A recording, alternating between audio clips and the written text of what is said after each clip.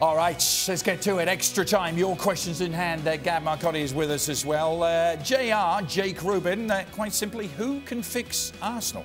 Craig. Wow. Nice simple job, eh? Nice simple question. I'm not sure there's a simple answer. There's not.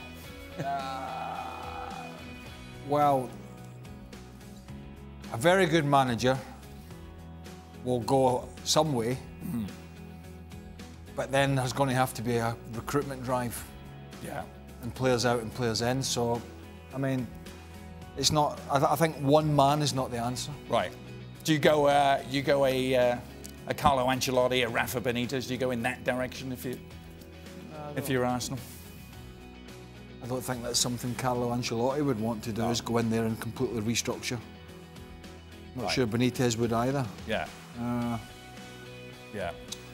I really don't know. I mean, I know Mikel Arteta's name's been mentioned, and he's got some valuable experience with Manchester City. But I think he might just sit tight where he is until his boss makes a decision. Yeah. Vieira's another name that's come up. But he's struggling in France. Not sure he's ready, is he? It's a tough job. It's a tough job. I mean, Unai Emery's not a bad manager. Yeah. Gab, Julian yesterday got very spiky about Arsenal. Maybe you can have some soothing thoughts for him about who can fix them. Well, the person to fix it, there's two of them. They're called Cronkies.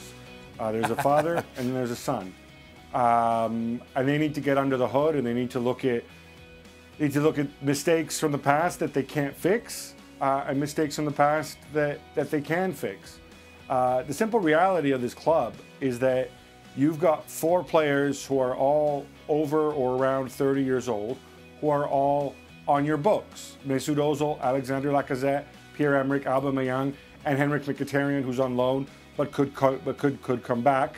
And you're not going to be able to sell these guys, or it's going to be very difficult to sell them or move them on. So whoever you bring in and whatever recruitment strategy you employ has to be mindful of that. You have to have a clear idea of what you're going to do with those people, how you're going to operate behind that. You've made Nicolas Pepe your record signing. I would assume you want a manager who's going to figure out a way to get him on the pitch and get him working with those other big beasts that I talked about. Ljungberg is obviously trying to do that. I think they need to look top down at perhaps some mistakes that were made over the summer as well in the recruitment process, and see Raul Sanllehi and Edu's just come in, but you know, where do they fit into the future? I think it has to start from there, and then once you decide what club you're going to be, what medium-term strategy you're going to adopt, top down vis-a-vis recruitment and players, then you think about who the right manager is to go and fit that. Whether it's Arteta, whether it's Eddie Howe, whether it's a bigger name manager like Rafa Benitez or whatever. But I think you have to do that first. You need a top-down review of what went wrong and why and what needs to be fixed. Just quickly, they've got 100 million or thereabouts, maybe plus, of talent in 2 players, Pepe and Kieran Tierney, sitting on the bench, not playing. That, I mean, and Tierney to me is mind-boggling. I don't know why he's not playing. Well, I think he did have an injury when he came in and he was behind, but whether you're a Tierney fan or not, from his time at Celtic, and I hear he's a very good player, you're still sitting with over 100 million of summer signings, basically not playing, which isn't ideal, of course. Gab, another simple question for you from Martin. Who's winning the Scudetto? I don't know. I mean, weirdly, we mentioned on the show, there's this huge game coming up for Inter against Barcelona. Conte's hoping it's going to be Barcelona's B team in midweek. If Inter get knocked out, I would put my money on them. If they stay in it, I think it's going to go down to the wire, and I think this is the year that they can do it. I think weirdly, even in a game like we saw Friday night against Roma, where they weren't able to win, the strikers didn't have the best game, but they still created a lot of chances. They still conceded little, and that's what you want to see if you're going to go and try to win the title. Yeah. Craig, Brian is obviously very keen on the upcoming festive period and all the games coming. He wants to know your favourite Boxing Day memory as a player. Was that always a tough day to play in as a player? Because, you know, for the rest of the world, it's a big day of feeding and partying and resting. And well, I don't remember too many games, but I just can't remember. In fact, a while ago I was talking to Nigel Winterworth, the former Arsenal left-back. I was doing a programme with him, and I said, and he said to me, do you know, I can't remember half the games. Right. Just can't remember. But we, so you'd go away, you'd train in Christmas morning, and then, depending where you were playing, home or away, and then you'd go home, have Christmas dinner with the family or whatever, and then sometimes you'd come back Christmas night and go in a hotel, or you'd travel, or you'd come in. I mean, so it was a real mishmash of where you were and try to get the logistics all right. But no, as a player, you just become accustomed to the fact if you're playing in England, right, you're going to play a lot of games. You're going to play a lot of games at Christmas and New Year. Yeah. I just can't remember where they were, to be honest. No such problems in Italy, Gab. Leonardo, though, does ask you, when you're going to talk about Cagliari, can they do an Atalanta? Why have they bounced so high so quickly from mid-table / relegation to this? They've had a lot of things go their way. Nainggolan's certainly given them a lift. Cigarini as well. João Pedro, I think, has been a revelation as a goal scorer, and they have more to come.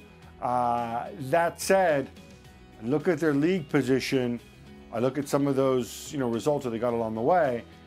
I also think they've kind of had a bit of the rub of the green until now.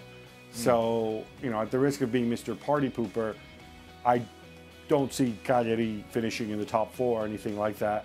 I think they will probably finish somewhere between 8 and 10 this season. Stand to be corrected. But. No repeat of Atalanta's heroics from last year. Your memory banks, Craig, are going to be dipped into again. Let's see what we come up with this time. Your most memorable moment regarding football in this decade. So, I guess as a commentator and as an analyst. So, most memorable moment regarding football. We're actually going to be doing something about this. Anything from 2010 onwards on our digital colleagues. We are recording something on this at the moment, which is going to come up. So if you're interested in this, it's going to be everybody's views. I'm sure yours as well, which I know one of the boys is putting together, and it was to do with the decade. So there's a few.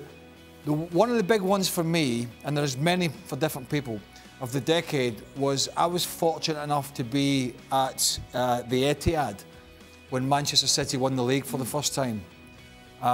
When Aguero scored that late goal. 2012, yeah? Was that 2012? Yeah. And I was on the commentary with Peter Drury, and it was such...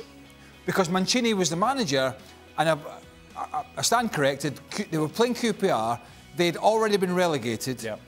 Joey Barton had been sent off, they were down to 10 men. It doesn't get any better than that. And yet, in injury time, they'd still thrown it away somehow. And I can remember looking down from the gantry, and Roberto Mancini was on his knees in the touchline. On his knees. I'm sure he was almost in tears because they had blown it. And then, from nowhere, a bit of good play, lovely flick from Mario Balotelli, remember him? And Aguero scored that goal. And Ed, honestly, I've been in some big atmospheres, but the place just erupted. Yeah. It was like one of those moments, just a magical moment. I think mine, I'll get Gab's in a minute, but mine was a game you were also at, and maybe also did, the Champions League final 2011. Barcelona. Best football I've ever seen. It was unbelievable, wasn't it? Just destroying Manchester United. Destroying a good Manchester United? Yeah. And even seeing their training session the day before was remarkable. They were at their absolute peak. Gab, if you had to pick a moment from the decade? I was asked to do this too. I just haven't got my moments in. I would have picked certainly the Aguero 93 minutes and 20 seconds. I think that would have been in there, though. I have to be pedantic and correct Craig. It wasn't their first league title because it was their first Premier League title, perhaps. Well, that's when football started. Third. That's when football started. You know that.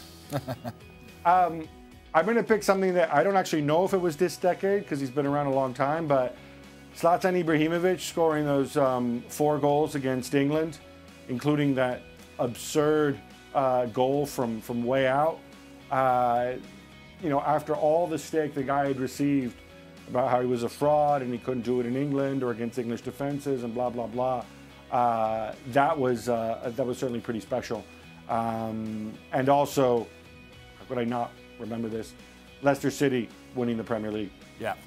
Memories indeed. More to come on that, as Craig told you. Tomorrow's show, lots to get into, including the big Manchester derby and the Juventus trip to Lazio as well. Well, thank you very much for watching ESPN on YouTube. For more sports highlights and analysis, be sure to download the ESPN app. And for live streaming, premium content, and let's not forget as well, ESPN FC 7 days a week. Subscribe to ESPN Plus.